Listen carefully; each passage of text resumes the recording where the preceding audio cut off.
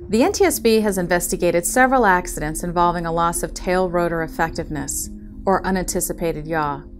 This phenomenon is a critical, low-speed aerodynamic flight characteristic that causes a rapid, uncommanded yaw that will not subside on its own. If the yaw rate is not corrected, the helicopter will continue to spin and a loss of control will occur that could result in serious injury or death. All single-rotor helicopters are susceptible to this phenomenon and can occur in all modes of helicopter operations. Clint Johnson, Chief of the Alaska Regional Office of the NTSB, has a personal story regarding LTE that he'd like to share. Quite some time ago, about 20 years ago, I had an incident involving loss of tail rotor effectiveness that really changed my life. This accident, or near accident, involved a landing on a ridgeline that I lost tail rotor effectiveness. Circumstances were I was supporting a repeater site around the Anchorage area. My job that day was to go up to a 4,000-foot repeater site on top of a mountain. And initially I was scheduled to fly a 206 L3, which has a much more higher gross weight allowance than a Jet Ranger.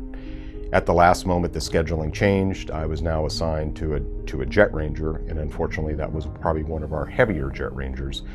This one was outfitted with pop-out floats. I still had the same load to take, the same technicians and their gear. Did a quick weight and balance, saw that I could do it legally and below gross weight, but very close to the gross weight of the helicopter, the maximum gross weight.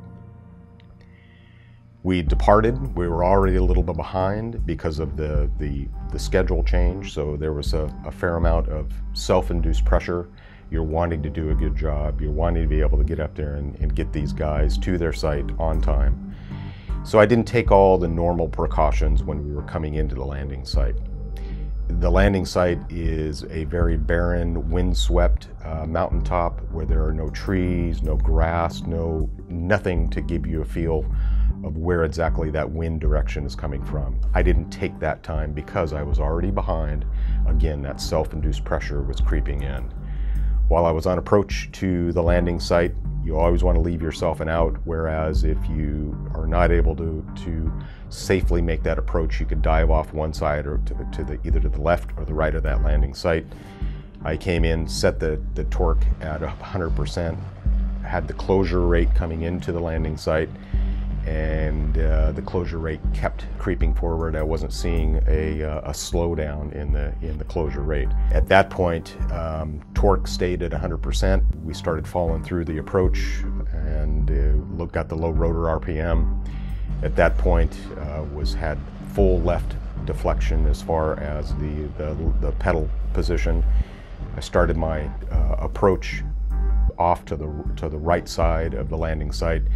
And that's where basically everything started happening. I hit the stops on the left tail rotor pedal. This turned the nose of the machine continued to the right. And at that point, we made probably 4 or 5 revolutions around, and it seemed like it was getting worse and worse and worse.